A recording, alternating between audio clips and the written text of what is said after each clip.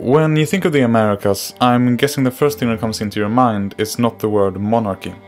But actually, the continents have been home to a couple of them.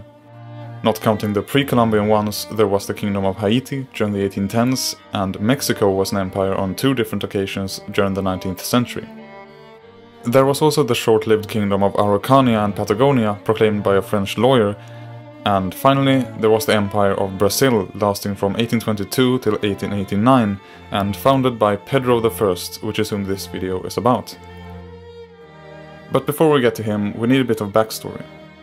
What is today Brazil had been claimed by the Portuguese crown in the year 1500, and grew to become the wealthiest and most important colony in their empire. And so when the Portuguese mainland was occupied by Napoleon's forces in 1807, the royal family decided to escape to Brazil and set up a court in Rio de Janeiro. During their 15-year stay there, the colony of Brazil was elevated to the rank of kingdom and enjoyed a large degree of autonomy. By 1820, however, the French troops had long since left the Portuguese mainland, and a liberal revolution broke out there, demanding the return of the royal family to Europe and the establishment of a constitutional monarchy. Thus, the following year, King John VI sailed for Portugal and left his eldest son Pedro as regent of Brazil. However, the revolutionaries back in Europe soon pushed to return the status of Brazil to being a colony. Thereby, Pedro was in practice demoted to merely being governor of the Rio de Janeiro province. But by then, the Brazilians had gotten used to having some degree of self-rule and did not intend to let go of it so easily. Therefore, when orders were sent demanding Pedro's return to Portugal, he, emboldened by the growing Brazilian opposition, decided to defy them. As a response to that, Portuguese troops in Rio de Janeiro mutinied and tried to persuade Pedro to leave by force. But with the support of militias and armed civilians, the troops were outnumbered and their mutiny was put down.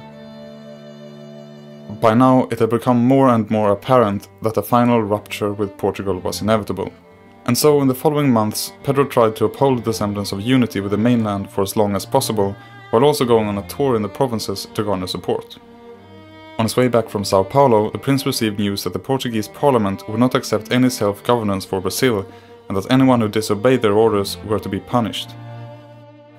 After reading the letter, the prince mounted his horse and before his entourage held a speech, ending with the words "independence or death."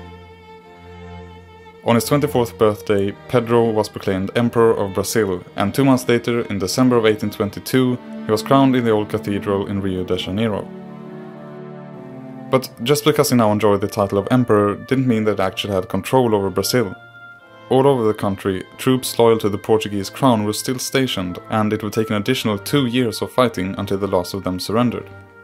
Meanwhile, the Constituent and Legislative General Assembly had been elected for the purpose of drafting a constitution for the empire.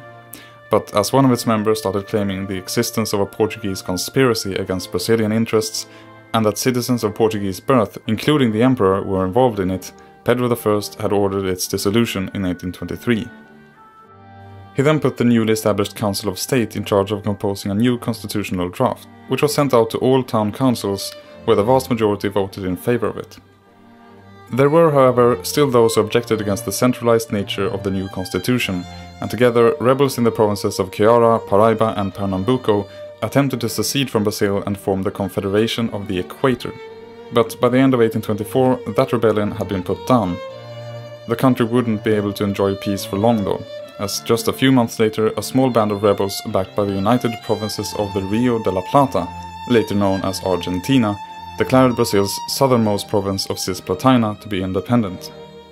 In reality, the United Provinces expected to be able to annex Cisplatina, and so in response, Brazil declared war on them in 1825.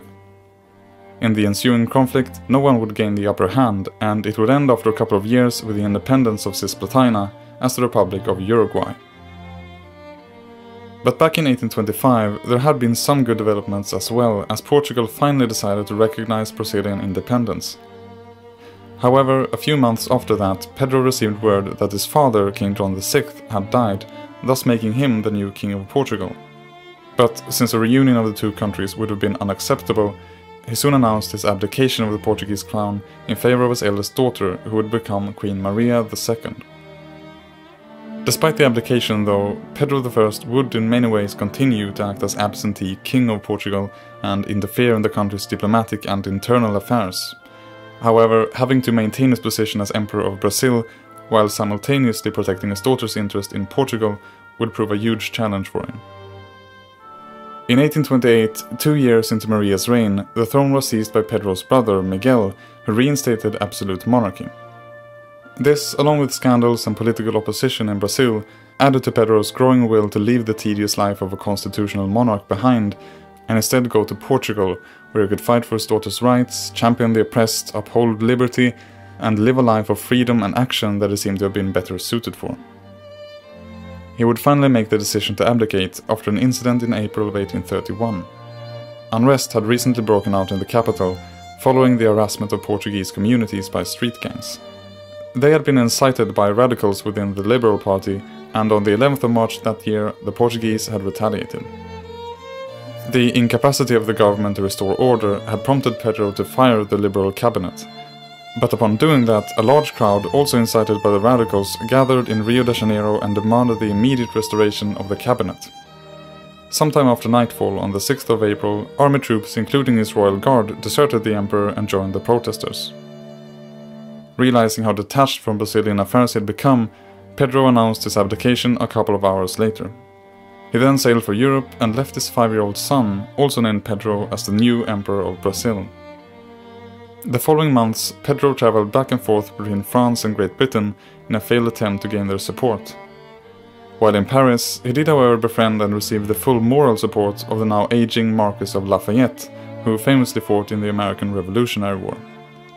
In January of 1832, he left Paris for the Azores, the last Portuguese territory loyal to his daughter. From there, he along with other prominent Portuguese liberals embarked for the mainland. 2 years later, he had successfully restored his daughter to the throne, but the war had taken its toll on Pedro and he was now dying of tuberculosis. During his illness, he wrote an open letter to the Brazilians, begging that they would adopt a gradual abolition of slavery, much like he had done with his estate in Santa Cruz. Pedro died on the 24th of September 1834, and according to his request, his heart was placed in a church in Porto, and his body was interred in the pantheon of the House of Bragança.